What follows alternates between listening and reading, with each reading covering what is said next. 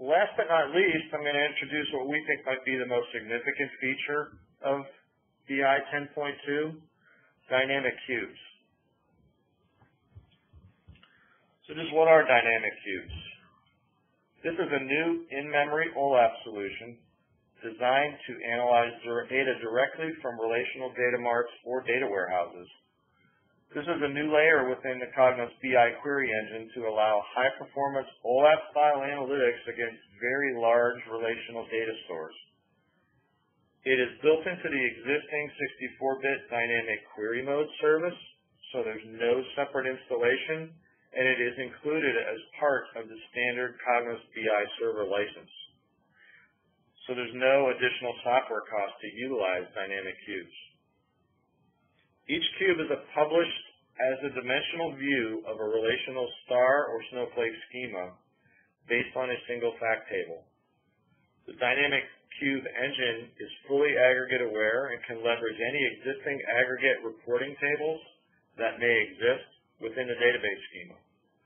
Once a cube is published, it behaves just like any other OLAP application data source within the Cognos BI Studios.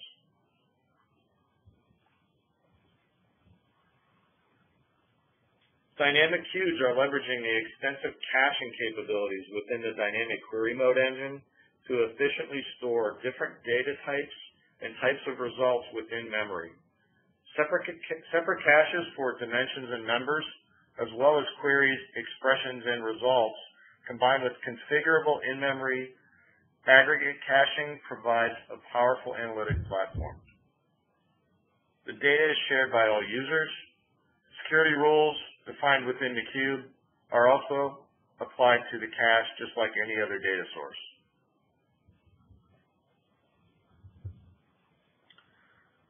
In addition to utilizing in-memory caching, the dynamic query engine complements the caching with full database aggregate support. Expanded capabilities of the dynamic query analyzer tool, which was originally introduced in Cognos 10 to support DQM, provide detailed analysis and recommendations for both in-memory and database aggregates. The in-memory aggregate recommendations can be implemented on the fly directly from Dynamic Query Analyzer. Dynamic cubes are not intended to replace any existing technology, so those folks are completely satisfied with PowerPlay Transformer. You don't have to worry, IBM's not replacing this technology anytime soon.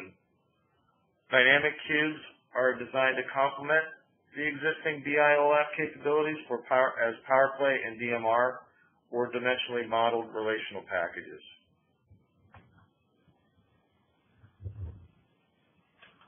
Dynamic cubes are designed and published with a new client-based tool, the IBM Cognos Cube Designer. This is a separate modeling environment, not integrated or part of the existing Framework Manager tool. The Cube Designer is currently intended to work only with star or snowflake schemas, and a single base cube is comprised of one fact table in many dimensions. A single cube model can be used to develop multiple cubes. Dimensions can be shared, and two base cubes can be merged into a single virtual cube where data from multiple fact sources is needed. Virtual cubes can be built using base cubes or other virtual cubes to extend the OLAP solution as required. This is a basic screenshot of the Cognos Cube Designer tool. Notice that the panel to the far left contains a data source database schema, which is imported in similar fashion to using the Framework Manager metadata wizard. The center pane contains the developed cube objects such as dimensions, hierarchies, levels, as well as the measures and cubes. The far right pane is where dimensional relationships are defined, as well as custom measure definition, aggregates, and security. For those familiar with applying security in the PowerPlay Transformer environment, a similar method is used in Cube Designer by defining dimensional views and then assigning them to established security groups or roles.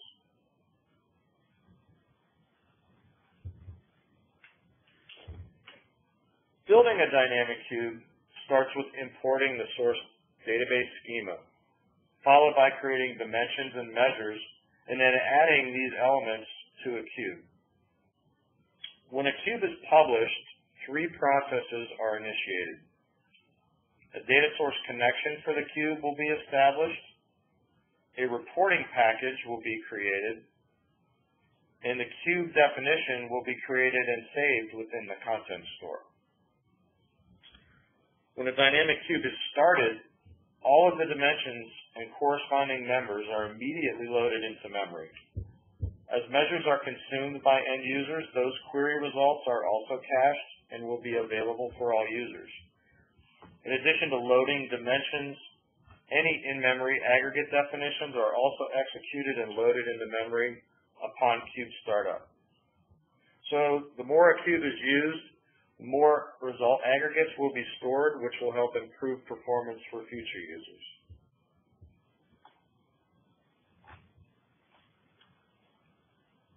Once dynamic cubes have been published, they are administered via Cognos connection under Cognos administration.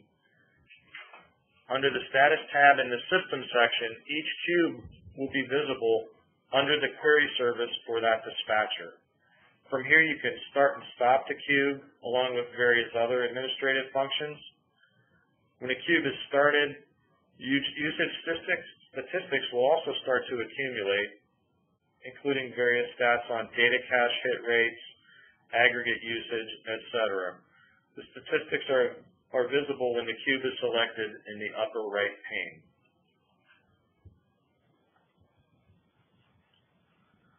In the data source connection area under the configuration tab, dynamic cubes are identified with a small tricolor cube within the normal data source icon.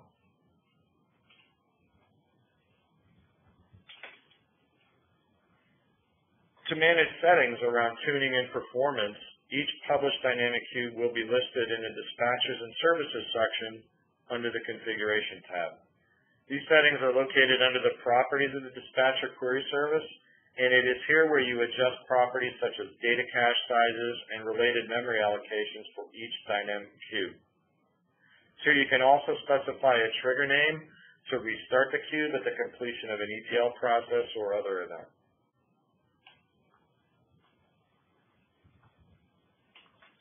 As I mentioned earlier in the presentation, the Dynamic Query Analyzer, which was introduced with Cognos 10 Dynamic Query Mode, or DQM, it now also contains monitors and tools designed specifically for dynamic cubes. A cube may be analyzed by examining existing workload logs and also by running an automated process to simulate end users querying the cube for a specified period of time. Both sets of results can then be used to generate recommendations for in-memory and database aggregates to help boost performance.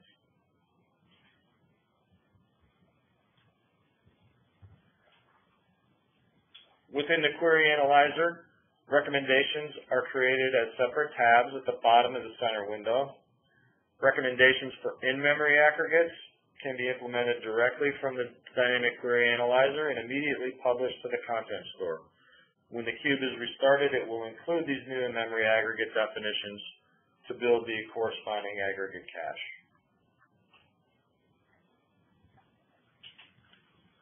The in-database aggregate recommendations will actually produce a SQL script that can be run by VBA to generate the recommended aggregate tables within the source database. Once new aggregate tables have been implemented, they can be imported and added to the cube model within the Cognos Cube Designer.